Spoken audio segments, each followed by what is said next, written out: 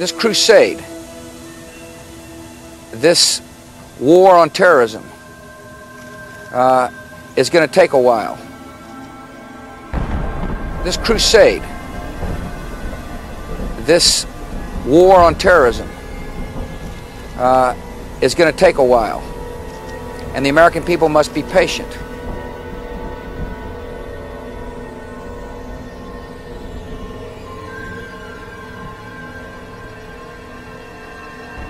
You can see in the foreground the flags of the 117 member states which are flying. And now the car approaches the door. This surely is a moment which will live in the memory of those who witness it.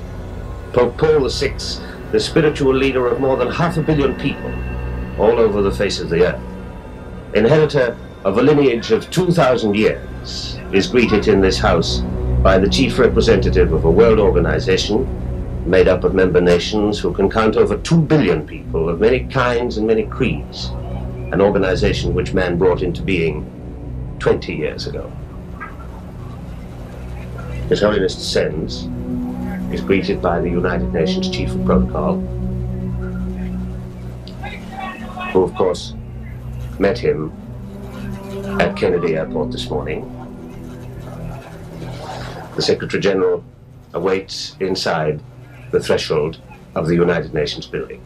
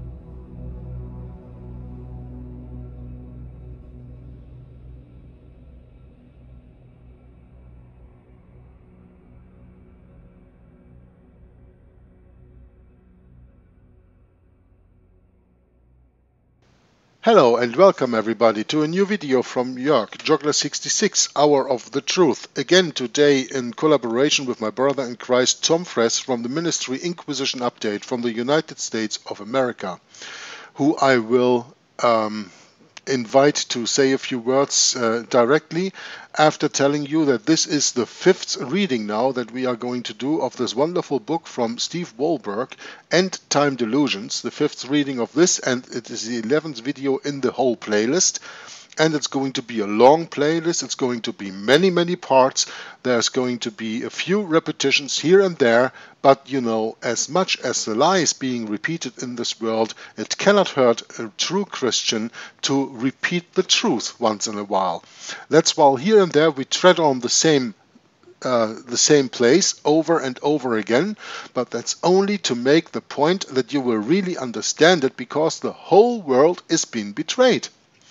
When we come a little bit further in the book and we come to the subject of the Israel deception, you know, because this last section of the book, section 4, deals with the book that he published under the own title, The Exploding the Israel Deception. When it comes to that part, you will finally, hopefully, Tom and I pray and hope that you will understand then how deep the deception worldwide really goes.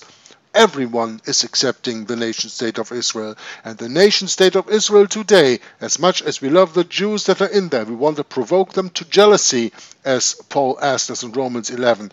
We know that that state is a futurist state, is just the fulfilling of the futurist agenda of the Jesuits and the Roman Catholic, not Christian, but anti-Christian satanic church.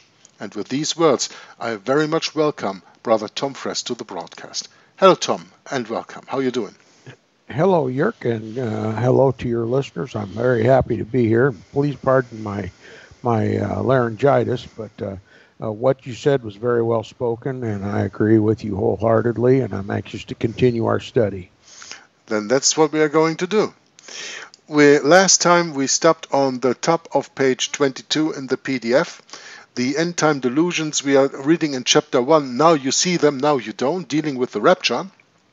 And we were just speaking about these 5 points and just starting these this chapter here. So now we go into the very first full paragraph on the next page, page 22, where it says, quote, "These popular concepts, rapture, 7 years of horror, future Antichrist, have also been taught in many apocalyptic Christian films, such as A Thief in the Night, Image of the Beast, Tribulation Force, The Omega Code, Left Behind, the movie, and Megiddo." And there I made a little comment about that. And what is there to say about that? Now this is going to be of importance later on too in the reading of this book. So here's the explanation of what Megiddo or Armageddon actually is. And this is taken from Britannica.com. Megiddo is a modern Tel Megiddo, important town of ancient Palestine overlooking the plain of Esdraelon, which is the valley of Jezreel. It lies about 18 miles, which is 29 kilometers, southeast of Haifa in northern Israel. Megiddo's strategic location at the crossing of 2 military and trade routes gave the city an importance far beyond its size.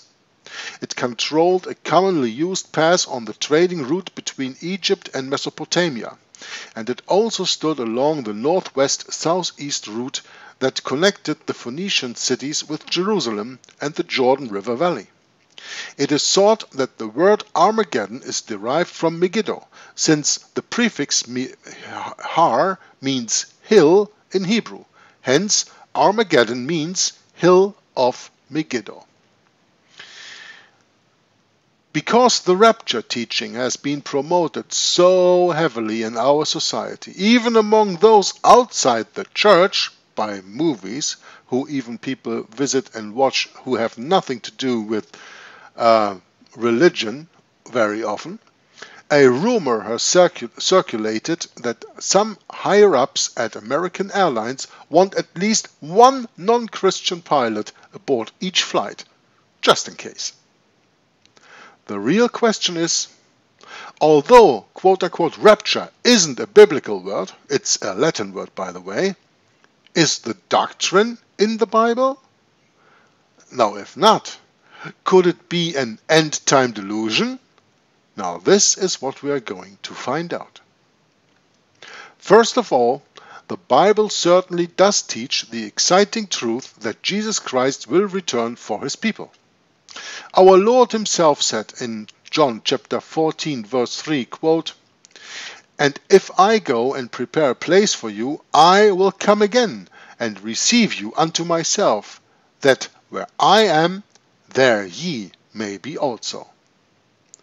All Christians should believe Christ's promise and long to meet him on that great day. But will he come invisibly? Will the church disappear?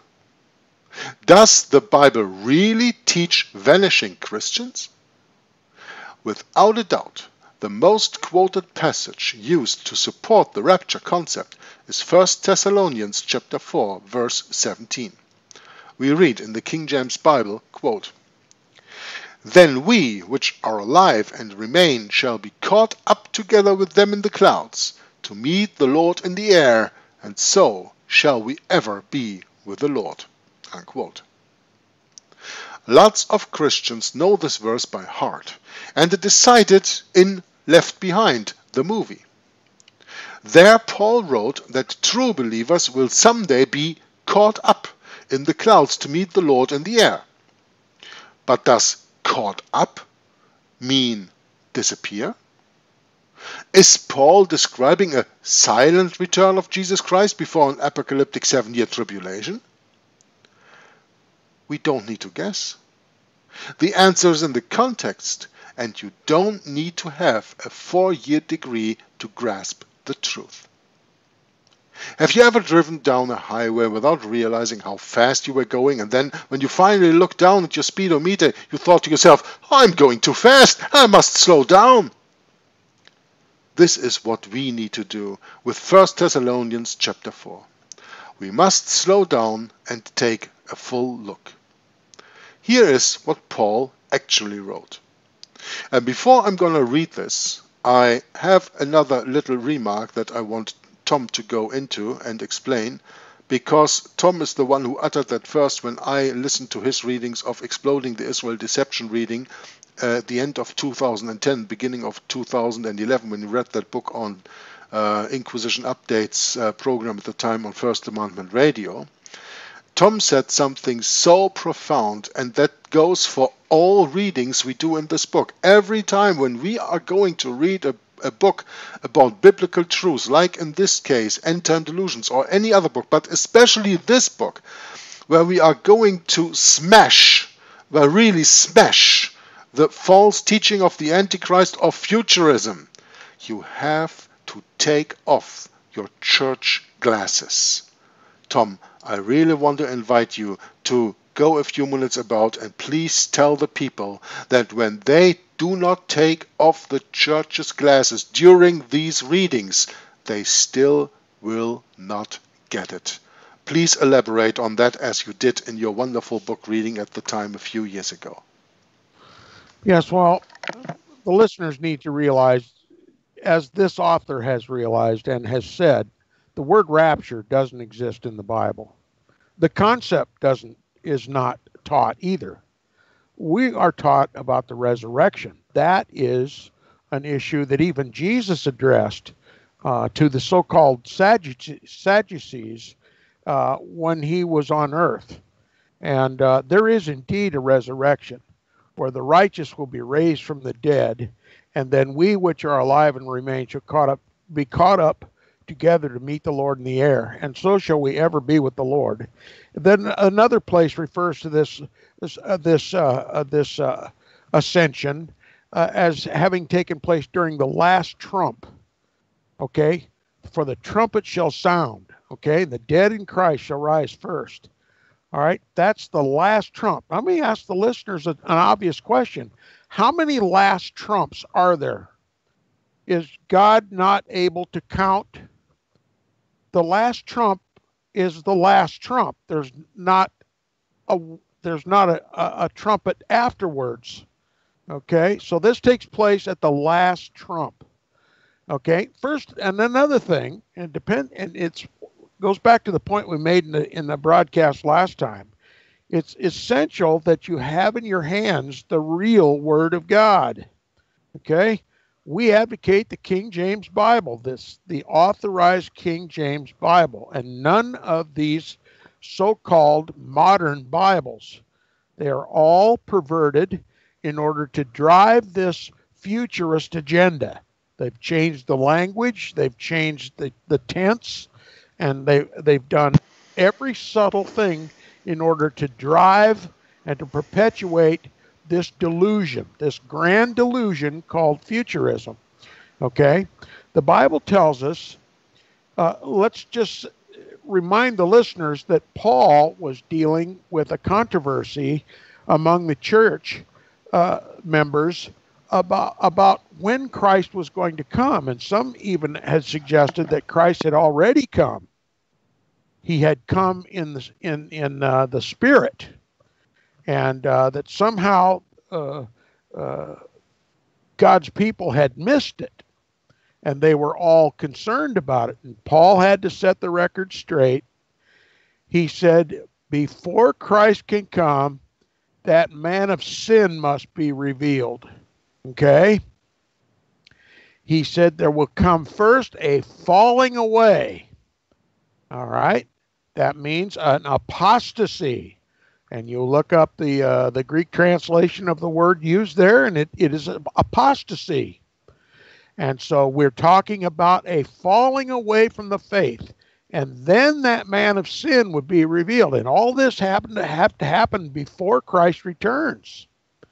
Okay, this is the very heart of the historicist interpretation of Bible prophecy. The correct interpretation of Bible prophecy is carefully examine what Paul said to the church. when they were worried that Christ had already come, they'd heard rumors that Christ had already come and that they'd missed the resurrection, Paul said, only he who now letteth will let until he be taken out of the way. Meaning the Caesars were going to be taken out of the way. It was the Caesars that were restraining the rise of the papacy. Okay? All right? And he said there had to become a great falling away first, and then that man of sin will be revealed. All right? The son of perdition, he calls him. And that's the papacy. He's speaking specifically about the papacy coming to rise after the Caesars were taken out of the way. Paul used the word now. He who now letteth will let, or he who now restrains will restrain until he's taken out of the way. All right? It's not a matter of controversy, not a legitimate controversy, to discover who Paul was talking about. There was only one power in charge. Daniel confirms this in his prophecy when he talked about the 4 Gentile kingdoms that would exist prior to Christ's return. Okay? The Babylonian, the Medo-Persian, succeeded by the Grecian, and then finally the 4th and final empire, the Roman. Okay? Now we all know that Rome was in power even when Jesus was born. That 4th and final power was already in power when Jesus was born. And it was that 4th and final empire, the Caesars, who oversaw the crucifixion of Christ together with the Jews. And we have to know that 4th and final power will still be in power at the time Jesus returns. Okay? That's the common sense out of this whole thing.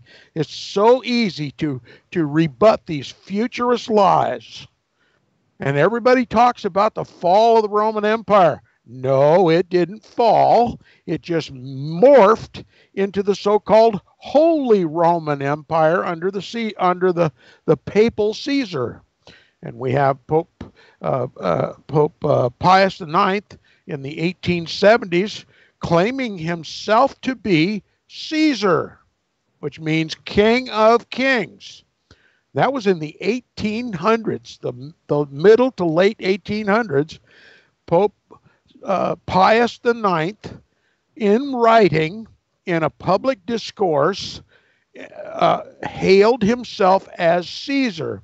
And we have here, Nicholas, or rather, Yerk has found the quote from Pope Pius IX in his Discorsi, page 253, said, quote, "The Caesar who now addresses you and to whom alone are obedience and fidelity due." Okay, Pope Pius IX was speaking of himself, and he referred to himself as Caesar. Okay, now that's in the context of the Pope's temporal power. Okay, that's his kingly status as King of Kings. Okay, the Pope has two thrones, the spiritual power, and in this case, the temporal power. And under the spiritual power, he calls himself the Vicar of Christ. And under the temporal power, he calls himself Caesar. Okay, the King of Kings, and all the kings of the earth must obey him. And that's to where all the kings of the earth, their obedience and fidelity is due, to the popes. Okay, that's the way it was before the Protestant Reformation. And it was the Pope who pressured the kings of the earth to go about in their nations and in their countries and to purge out all the quote-unquote heretics. And anybody who said that the papacy was the Antichrist, and there were many, they were called heretics by the Roman Catholic Church, by the papacy, by the priests, by the bishops. And they pressured the governments of every land to pursue these people and to kill them, and to confiscate their property, to enrich both the kingdom and to enrich the papacy. So it became a lucrative business to go around in all the countries of Europe all of quote-unquote Christendom and rout out these so-called heretics, these Bible-believing Christians that understood what Daniel was talking about, that being the papacy. They understood who Paul was talking about, that being the papacy. They understood who John was talking about in the book of Revelation, that being the papacy. The man of sin came after a great falling away in the church. Apostasy was rampant in the church. The church became worldly after it was made the religion of the Roman Empire under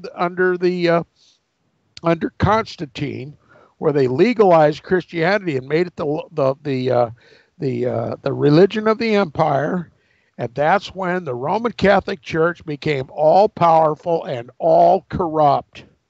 All right, God's people never had anything whatsoever to do with the Roman Catholic Church. They spoke against it as the synagogue of Satan, and the Bishop of Rome was the man of sin. Can you imagine being in a house church during the first few centuries of the Christian era and get word that the Bishop of Rome, the Pope of Rome, has issued an edict throughout all of Christendom that from this day forward, only he could pick the bishops of the churches?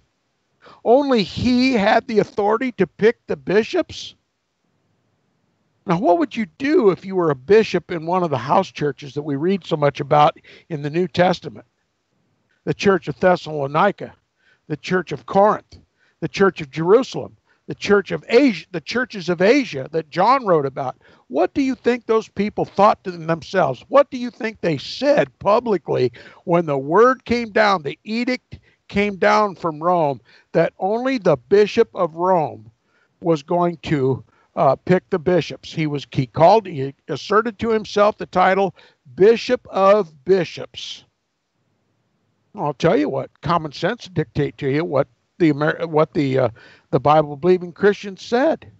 This is the man of sin that Jesus prophesied, that John prophesied, that Paul prophesied, that Daniel prophesied. This is the man of sin who calls himself the vicar of Christ, the replacement of the Son of God on earth, and asserts his power to pick all the bishops, where heretofore the bishops were chosen amongst the elders of every local congregation and under the leading and teaching of the Holy Spirit. Now that's all gone, and one man, the so-called self-styled vicar of Christ, the replacement of the Son of God on earth, now has asserted to himself power to pick all the bishops of all the churches in Christendom. If there was any doubt in anybody's mind what role at that time the papacy played, that doubt was gone. This is the man of sin. This is the son of perdition. This is the time of the great falling away. Now, what if the deceiving pastors of the churches told us about this quote-unquote great falling away, this great apostasy that took place that allowed for the rise of this man of sin in Rome? You know what they're telling us? You know what they've been telling us for, as far as I know, 50 years, and probably all the way back to the early 1800s? They're telling us that this great falling away was not a falling away at all. It was a catching away. The great catching away. And this they use to support their idea of a secret rapture, where before the man of sin is revealed, there'd be a great catching away, a great exodus out of the graves and out of the flesh of every Bible-believing Christian before the man of sin is revealed. How convenient. And how sincerely it is believed by the vast majority of Christians today, when it had never even been heard of prior to about 1820. 1820.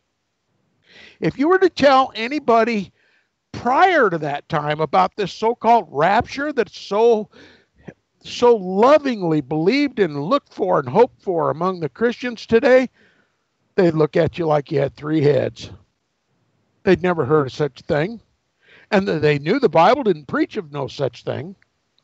Yes, the Bible talks about the resurrection. Matter of fact, there are two resurrections, one for the righteous and one for the wicked. Bible makes it clear, two resurrections. But the resurrection of the righteous takes place at the last trump. And again, I ask the obvious question, if there's a rapture, how many last trumps are there? There's only one last trump. And it's not the resurrection. It's it's not the rapture, it's the resurrection. Okay? There is no rapture taught in the Bible. There's only the great falling away that took place just prior to the rise of the papacy. If it were not for that great falling away, the papacy would have been unable to gain sway in the world.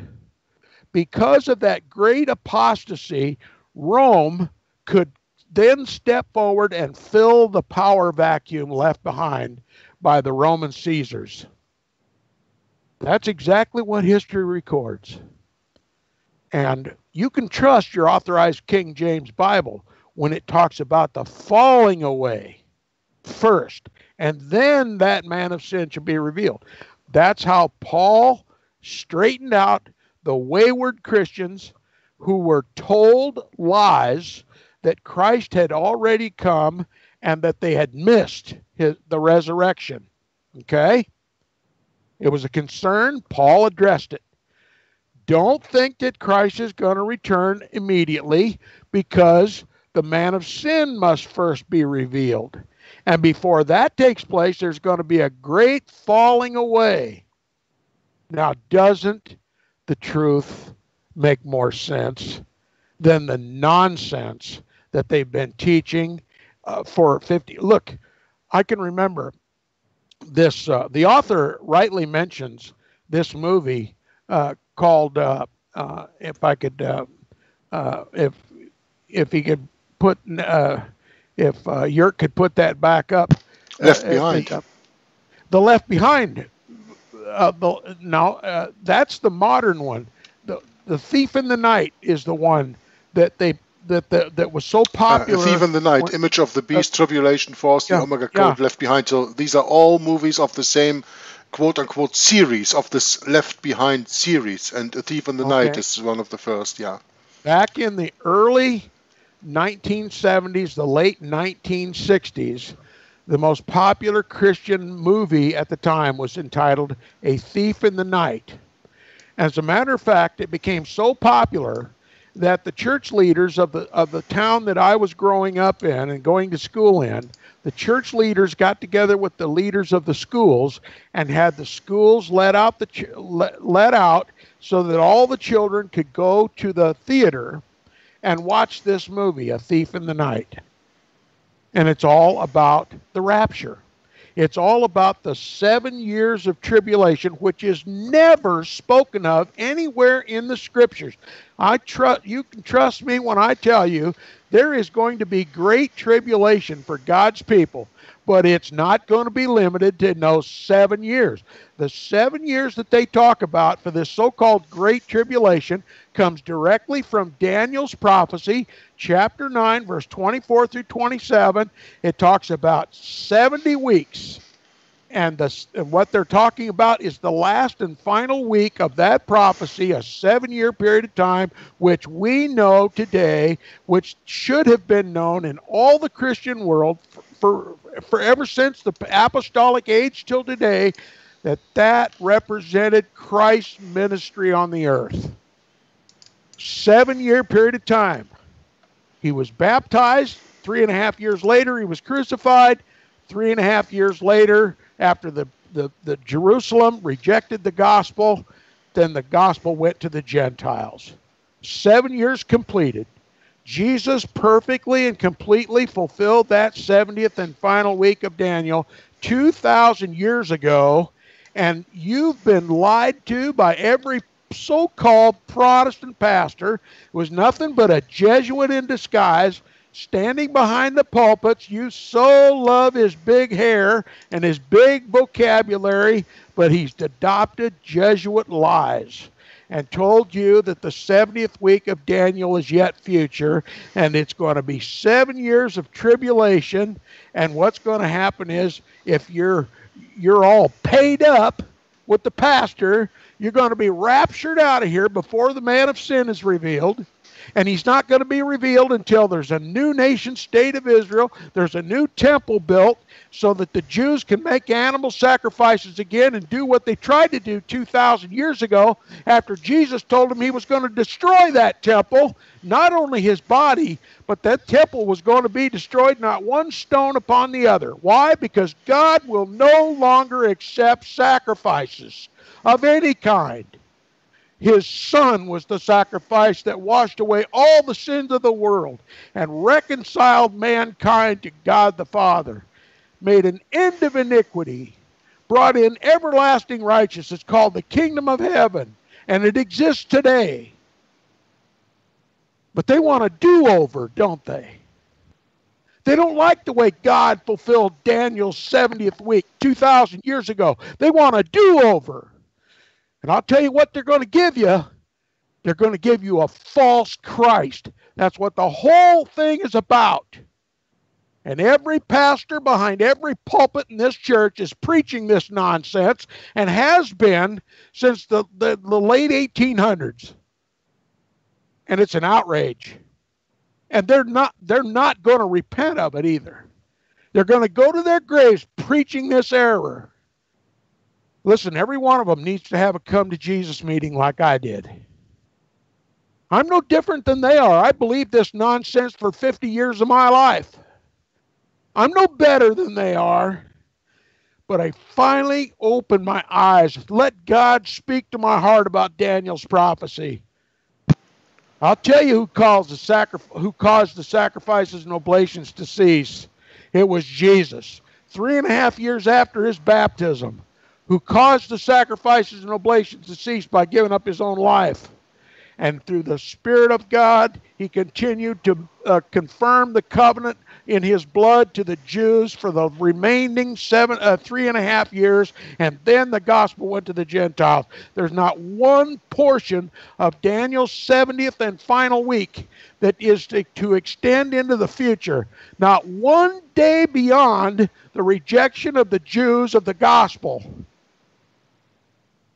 So the point, these lies? So the point, Tom, and that was my initial demand, that you would explain it, even though I wouldn't take a word away of everything that you said, is to explain to the people how important it is to understand this book that we are reading and discussing, to take off the church's glasses. Yes, meaning, you have to take off the church's glasses. Absolutely, because you are raised in a church that has on its pulpits pastors and priests that have all been gone through Jesuit seminaries, and they all teach something like, even when they teach the King James Bible, they're going to take a Schofield Bible, which is corrupted by the footnotes. And that's why you should never, ever, ever attend to any footnotes. Just read the plain Word of God as it is written in the 1611 King James Bible, and beware of all the false teachers and preachers in your church. And if you want to understand this book well, and this whole concept of the truth that the Bible really teaches, you have to take off the church glasses. You cannot go attend a church, listen to what they say, come back, read this book, and say, I understand it all. Because you cannot serve two masters. Look, there came a time in my early adult Christian life when it was time for me to buy a Bible. And I was going to a Baptist church at the time, an independent Baptist church. The pastor practically memorized the Bible. He could quote the Bible almost verbatim. He could give you book, chapter, and verse. I saw a man who so knew the Bible. And he recommended a King James Bible. And he also recommended a Cyrus Schofield Reference Bible. So I went out and got a Cyrus Schofield Reference Bible. A King James, an authorized King James version that was the Cyrus Schofield Reference Bible. And that's the only Bible I had at the time. And, of course, my Baptist pastor, preached out of that Schofield Reference Bible.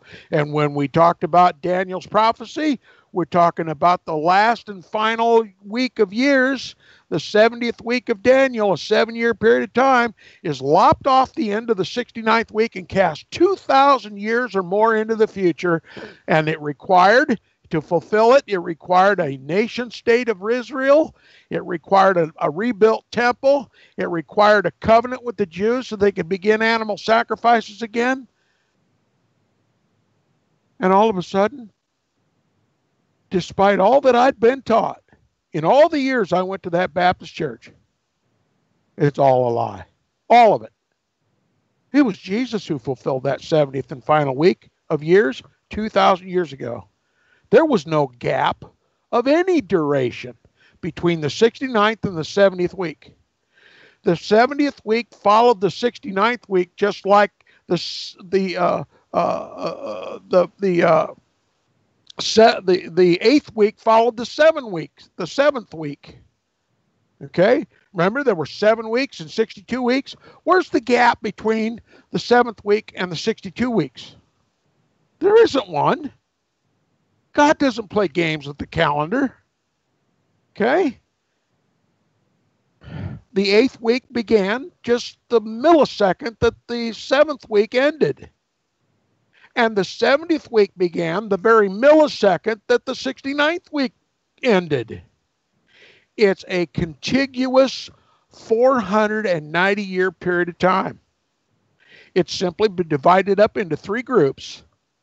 A 7-year period of time, a 7-week-of-year period of time, 49 years, a 62-week period of time, 483 years, altogether makes 483 years, and then the last 7-week period of time.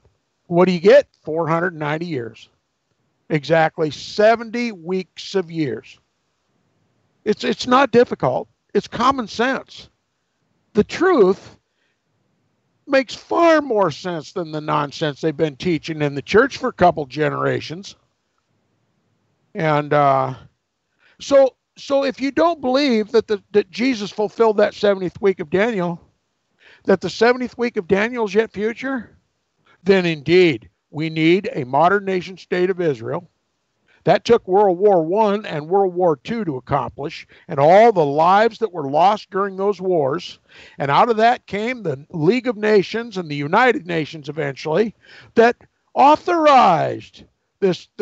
You had the 1917. You had the Balfour Declaration by a Protestant country, no less, England.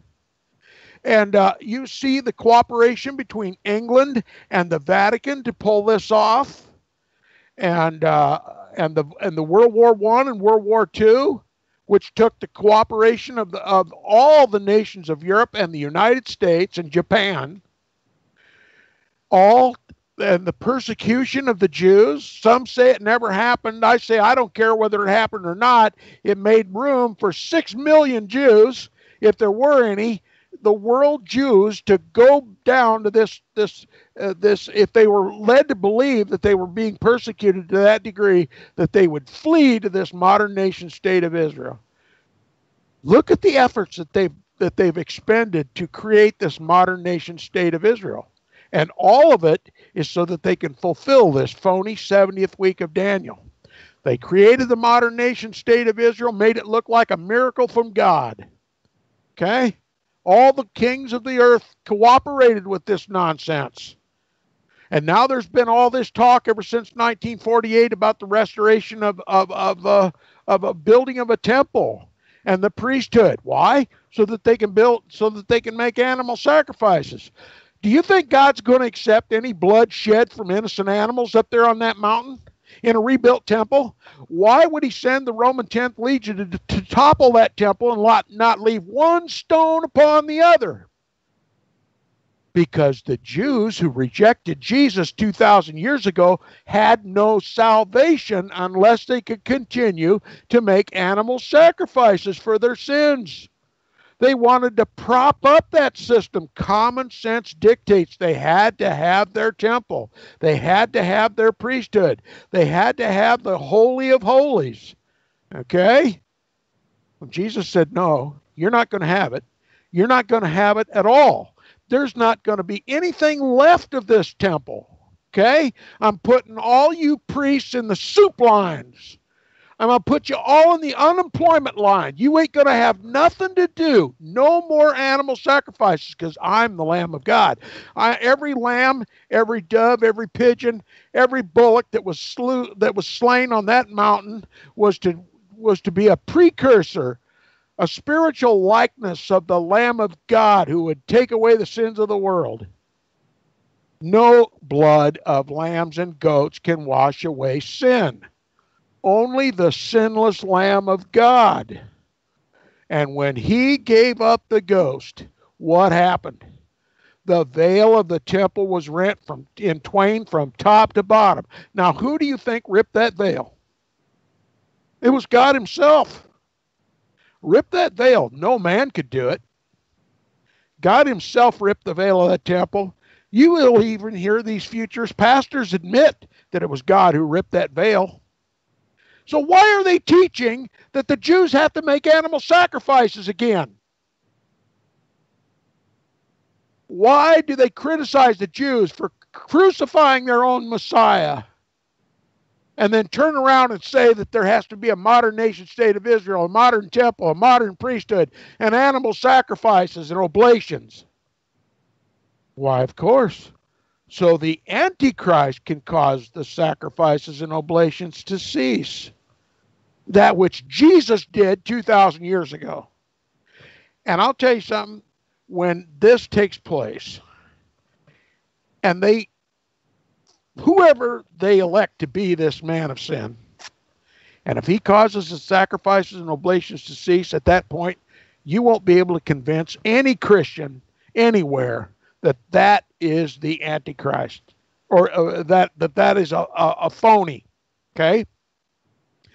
And I'm going to tell you what they got planned up their sleeve. You probably, if you listen to me for very long, the only common sense thing that can remain after this so-called Antichrist figure that they've conjured up to make these sacrifices and oblations cease, who's going to enter the stage in Jerusalem at that point? A false Christ.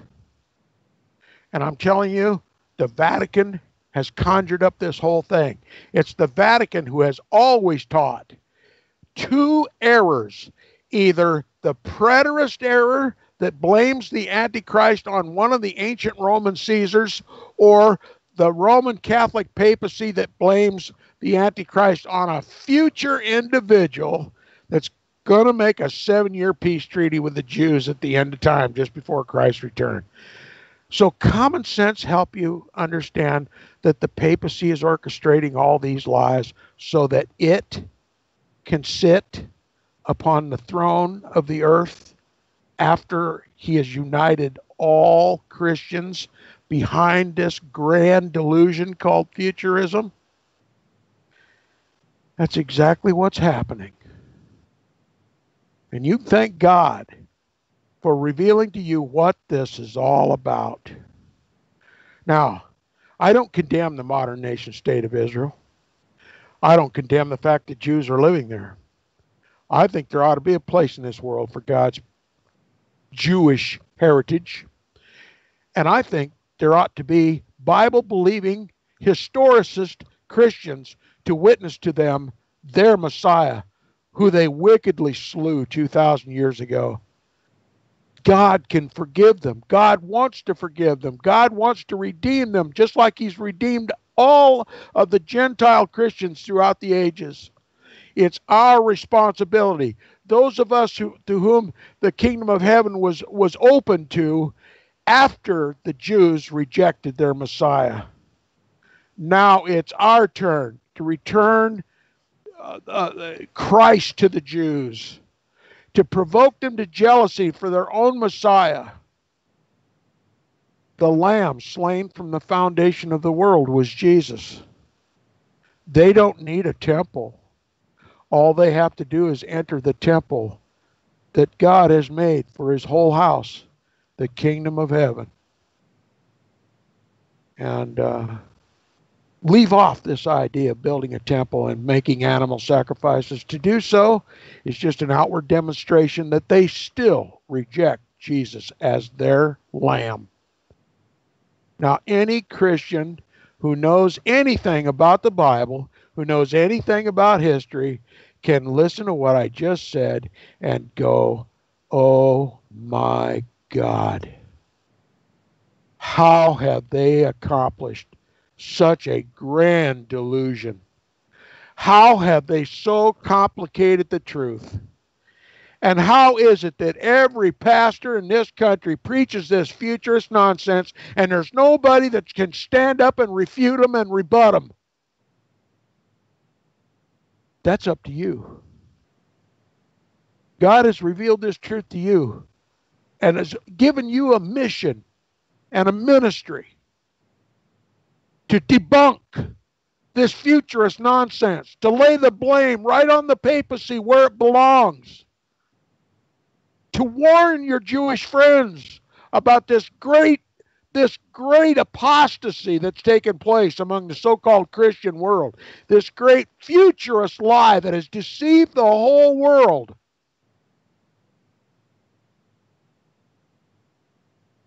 Put the papacy back on his heels.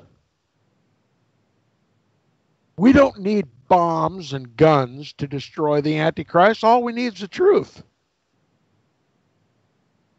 We're not to kill anyone. We're not to go to war against the Antichrist. All we have to do is tell the truth. That's what they did in the Protestant Reformation. They told the truth.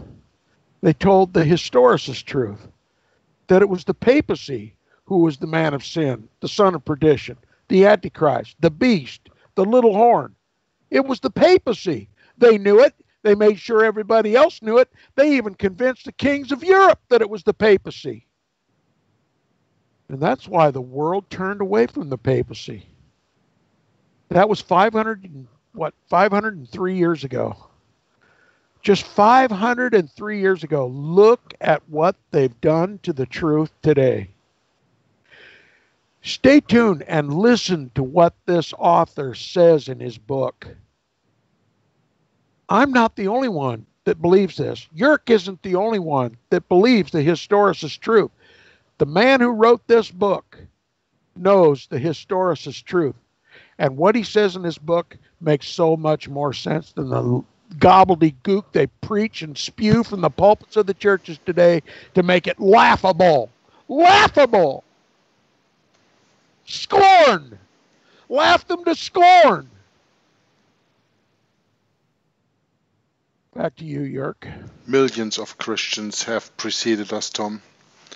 And millions of Christians also read what you just said, that we don't need a physical sword to defeat the Antichrist, but we need to put on the full armor of God, as it is written in Ephesians chapter 6, verses 10 through 18, where it states, "Finally, my brethren, be strong in the Lord and in the power of his might. Put on the whole armor of God, that ye may be able to stand against the wiles of the devil. For we wrestle not against flesh and blood." And let me interrupt here for a second. We wrestle not against flesh and blood. We wrestle not against the nation-state of Israel that was planted there by the Antichrist. We wrestle not against the Jewish people that are dispersed all over the world, and for a very big part now collected into that nation-state of Israel. We do not take a physical sword against them. We wrestle not against them. We wrestle with the Word of God, with the true 1611 King James Bible, for them. We are witnesses to the Jews to tell them that what they easily threw away is what actually belongs to them, and because they threw it away, we, pagans, got it. Romans 11:11. So we wrestle not against flesh and blood, the Bible says, but against principalities, against powers, against the rulers of the darkness of this world, against spiritual wickedness in high places. Wherefore take unto you the whole armour of God, that ye may be able to withstand in the evil day, and having done all, to stand. Stand therefore, having your loins girt about with truth, and having the breastplate of righteousness, and your feet shod with the preparation of the gospel of peace. Above all, taking the shield of faith, wherewith ye shall be able to quench all the fiery darts of the wicked. And take the helmet of salvation, and the sword of the Spirit, which is the word of God. Praying always with all prayer and supplication in the Spirit, and watching thereunto with all perseverance and supplication for all saints. For we wrestle not against flesh and blood, is what should really stay in your mind after this. Now, continuing in the book. Will he come invisibly? Will the church disappear? Does the Bible really teach vanishing Christians? Without a doubt, the most quoted passage to support the rapture concept is 1 Thessalonians 4:17, as we read already. Lots of Christians know this verse by heart, and it is cited in Left Behind, the movie. There, Paul wrote that true believers will someday be caught up in the clouds to meet the Lord in the air. But does caught up really mean disappear? Is Paul describing a silent return of Jesus Christ before an apocalyptic 7-year tribulation? We don't need to guess. We just need to remind ourselves of what Tom said for the last 25 minutes. And next to that, the answer is in the context, and you don't need to have a 4-year degree to grasp the truth. Here is what Paul actually wrote in 1 Thessalonians chapter 4, verses 16 through 17. I'm going to read from the King James Bible. For the Lord himself shall descend from heaven with a shout, with the voice of the archangel, and with the trump of God, and the dead in Christ shall rise first. Then we which are alive and remain shall be caught up together with them in the clouds to meet the Lord in the air, and so shall we ever be with the Lord. Rapture teachers interpret this event as silent and secret. Yet, doesn't it seem rather loud and visible?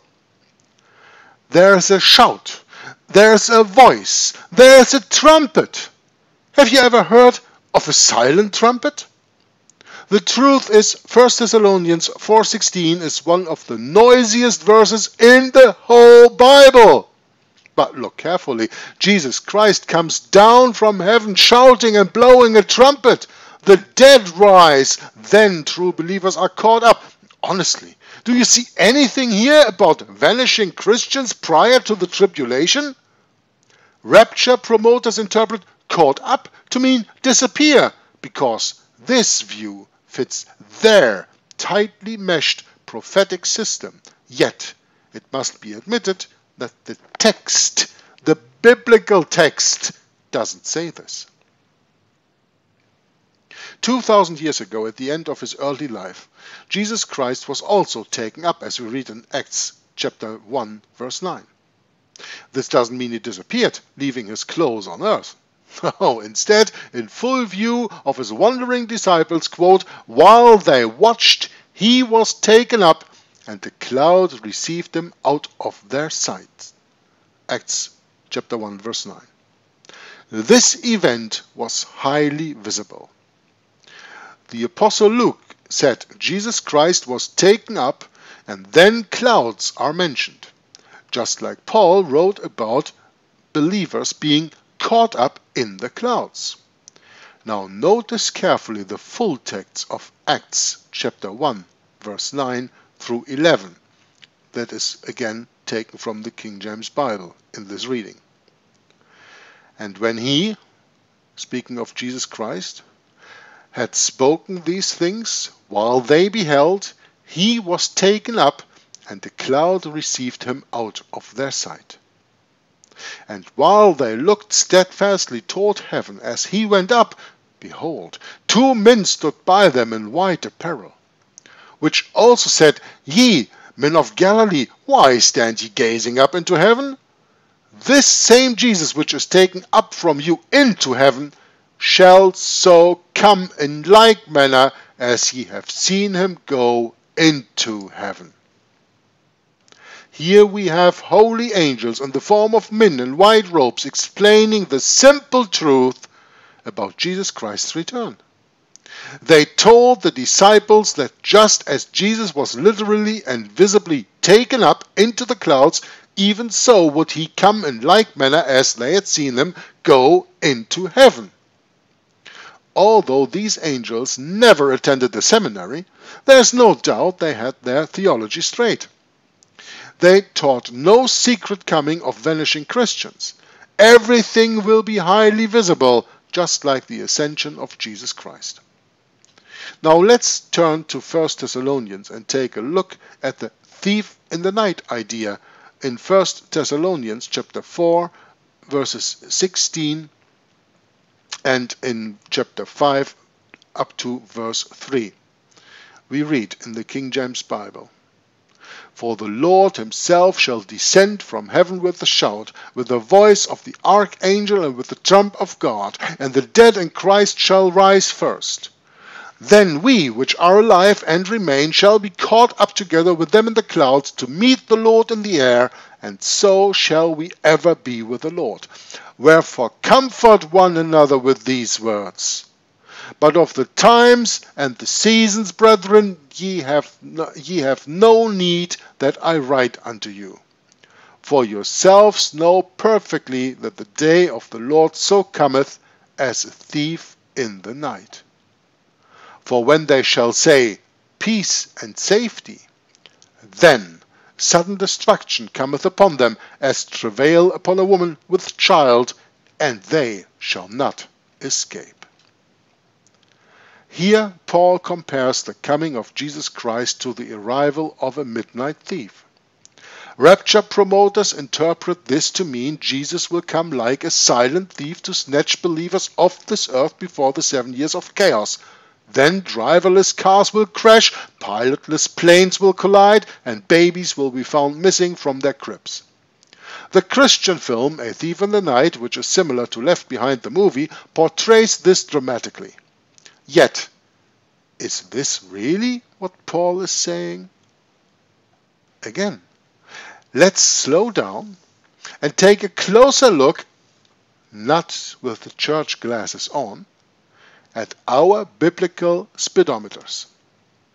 First of all, the day when Jesus comes as a thief is clearly the very same day in which he descends with a shout and a trumpet blast. Secondly, it comes as a thief in the night only upon the unprepared.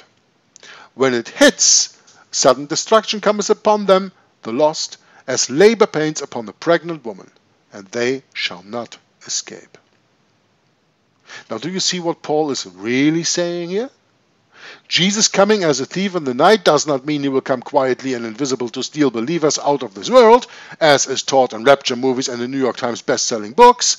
Rather, it means he will come unexpectedly, bringing sudden destruction upon the unsaved. Thus, it is not a secret coming, but only a sudden one. Will the unprepared get a second chance to be saved during a subsequent 7-year tribulation? Now, Paul answered this question when he wrote, They shall not escape, in verse 3 of 1 Thessalonians chapter 5. Here's a simple summary of what 1 Thessalonians chapter 4 verse 16 until chapter 5 verse 3 really says. Jesus Christ will literally descend from heaven with a shout and a trumpet blast. The dead in Christ will rise first, and true believers will be caught up, just like Jesus Christ himself was visibly taken up into the sky almost 2,000 years ago. This cataclysmic day of the Lord will burst upon the unprepared like the unexpected arrival of a midnight thief. Sudden destruction will overwhelm the lost, and they shall not escape. When taken literally, these words describe the visible second coming of Jesus Christ. They do not describe a secret rapture. Immediately after his solemn prediction of Christ's return as a midnight thief, Paul wrote to true believers in 1 Thessalonians chapter 5, the continuing after verse 3 in verses 4 through 5, quote, "But ye, brethren, are not in darkness, that day should overtake you as a thief. Ye are all children of light and the children of the day. We are not of the night, nor of darkness." Now, remember the blackout of 2003? It left 50 million North Americans in darkness because a massive system failure short-circuited our electrical power grid. At least when it comes to 1 Thessalonians chapter 4 verse 16 until chapter 5 verse 3, we have just witnessed another system failure. The popular doctrine of a silent, secret return of Jesus Christ and vanishing Christians is just not there. Again, Paul wrote in 1 Thessalonians chapter 5 verse 5, "Ye are all the children of light and the children of the day. We are not of the night nor of darkness." God wants us to avoid truth outages. He wants the lights on. And He provides the light, which is the light of life, and that is Jesus Christ. Next time, we will go into the reading of this book in chapter 2, The Perusia and Twinkling Eyes, and I'm very much looking forward to meeting Brother Tom Fress again for another reading and analysis of this wonderful book of Steve Wohlberg, the Endtime Delusions and everything that it entails. It was a very interesting and I hope also quote-unquote enlightening, giving you biblical knowledge reading of today.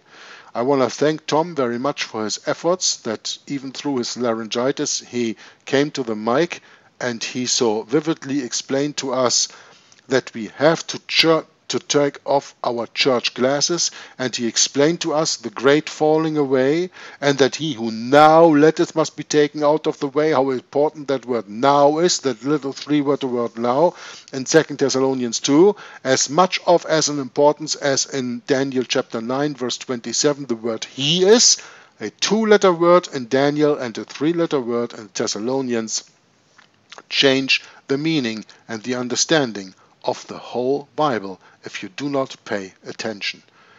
So thank you for paying attention today to our reading, and I'm going to leave it to Tom to get us to the final remarks of today's reading. Please, Tom. Yes, thanks, Jörg. And I just want to part with the listeners with this.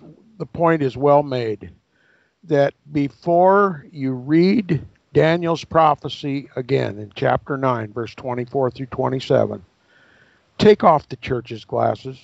Otherwise, you're going to read it and interpret it just like you've been taught in all the churches. And what they're going to tell you is that there's a man of sin, a man of sin is going to cause the sacrifices and oblations to cease in a future 70th week of Daniel that's 2,000 years beyond when it really occurred. And if you read that prophecy before you take off the church's glasses, you're going to read it and interpret it just exactly the way the church has read it and interpreted it to you for all your Christian life. Just read Daniel's prophecy the way it's written, okay? The Bible's not hard to read. The authorized King James Version of the Bible is the equivalent of an 8th grade rendering. Anybody can read the authorized King James Version of the Bible and get what is written. And you'll see for yourself that it was Jesus who fulfilled that prophecy 2,000 years ago, perfectly and completely. There's no future 7-year period of time. It was 2,000 years ago. And because the Jews rejected the covenant in his blood, that covenant was introduced to the Gentile world. God had blinded the Jews so that we could partake of that covenant. We have partaken of that covenant. We don't need a 7-year period of time. We've had the whole Christian era to provoke the Jews to jealousy for their own Messiah, the Lamb of God, slain from the foundation of the world, who came right on time at the end of the 69th week, was anointed by John in the River Jordan at the beginning of the 70th week, who made a covenant with the Jews and Israel for 7 years. In the midst of that 7-year period of time, he caused the sacrifices and oblations to cease by confirming that covenant, by spilling his blood, becoming the Lamb of God, fulfilling the prophecy.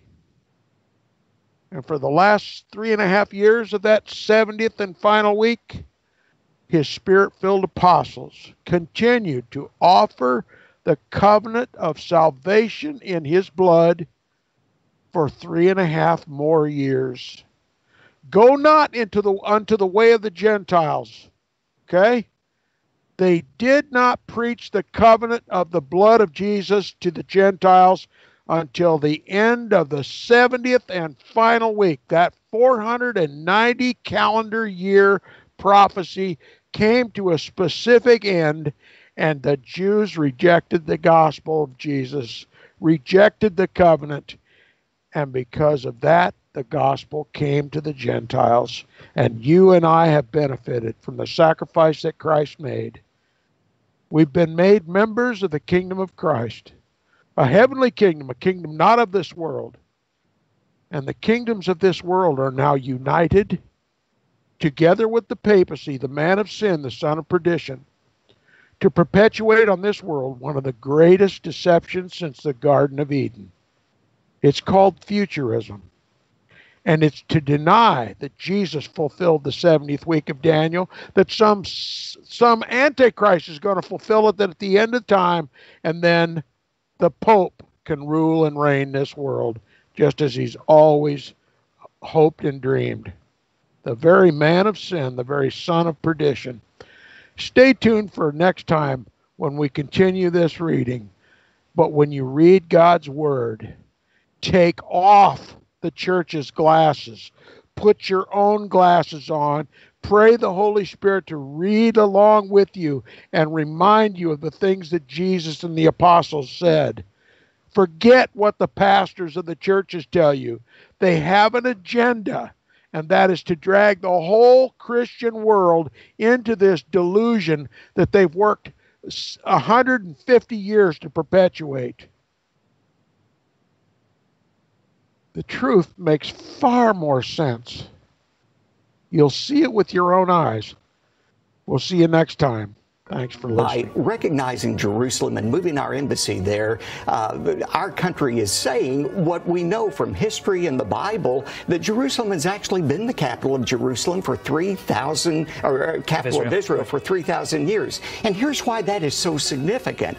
That historical truth that Jerusalem has been the capital for 3,000 years absolutely explodes the myth that comes from the left that somehow the Jewish people just came into that land 70 years ago and they took it away from the Palestinians, and that the Jews have no rightful claim to it. The Bible says, and history confirms, that God gave that land to the Jewish people, and I believe, as Genesis 12 says, God blesses those countries that bless Israel, and he curses those countries that curse Israel. I believe President Trump and the United States are not only on the right side of history in this decision, they're on the right side of God. And here it is, the Balfour Declaration. What do you feel when you see it here? I genuinely feel it's one of the most extraordinary moments in the history of the Jewish people. If you think it took 3,000 years to get to this, and then you say, how did this miracle happen? It's the most incredible piece of opportunism. I mean, if you think you had an impoverished would-be scientist, Chaim Weizmann, who somehow gets to England, meets a few people, including members of my family, seduces them. He has such great charm and conviction. He gets to Balfour, and he unbelievably persuades Balfour and Lloyd George, the Prime Minister, and most of the ministers, that this idea of the national home for Jews should be allowed to take place. I mean, it's so unlikely. You come back to the big point, which is that this is perhaps the greatest event in Jewish life for thousands of years. And it's a miracle that it took place.